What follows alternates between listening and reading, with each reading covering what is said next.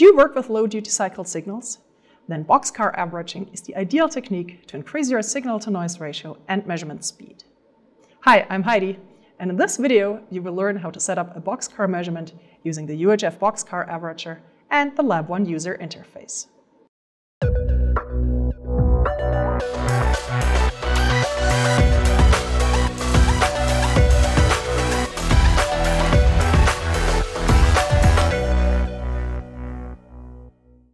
A boxcar averager should capture the signal during a well-defined temporal window and reject the noise in between.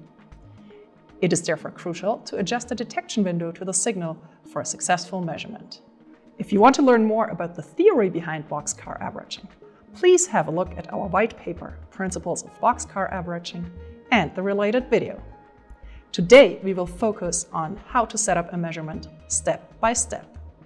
For this, we have created a pulsed test signal using the AWG option of the instrument and connected it to the signal input of the instrument. Now let's have a look at the graphical user interface. The boxcar tool consists of a big plot area and a set of control tabs.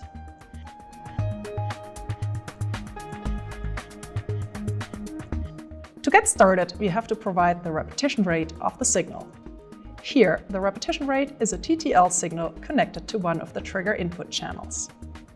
By activating XREF, the frequency of the external signal is mapped to one of the internal oscillators.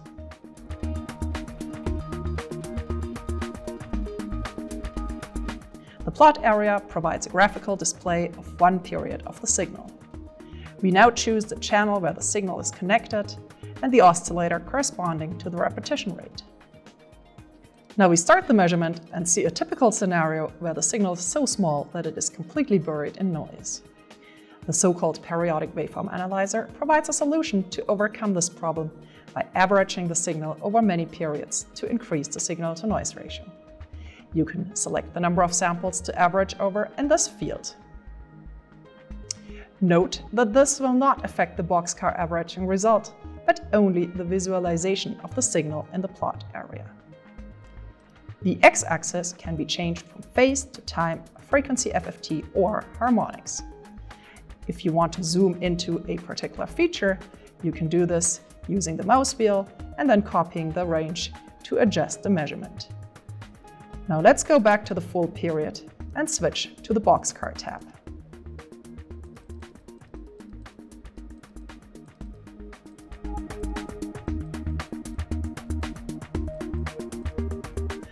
With the graphical display of the signal, it is now straightforward to set up the boxcar detection window during which the signal will be integrated. We can do this using the two cursors and then copying the range, or by entering the numeric values directly. Now we can activate the measurement and directly see the integrated value. In a real experiment, the signal often contains a reference pulse or a DC offset. For this case, a second window can be defined as a baseline using the cursors. When activating it, the integrated signal from the baseline window will be subtracted from the integrated signal in the gate window.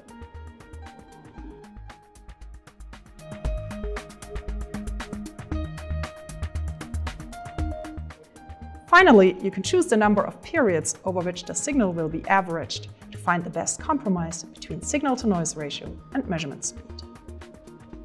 The bandwidth of the measurement can be seen in this field, while the signal-to-noise ratio can be analyzed by plotting the results over a period of time using the plotter tool.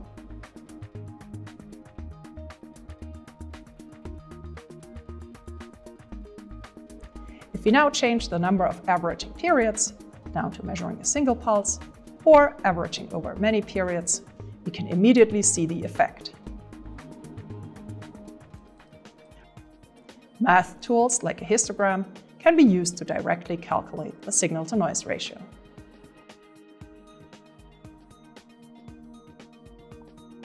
I hope this video gave you a good overview of the UHF-BOX Averager and how to set up an experiment step by step.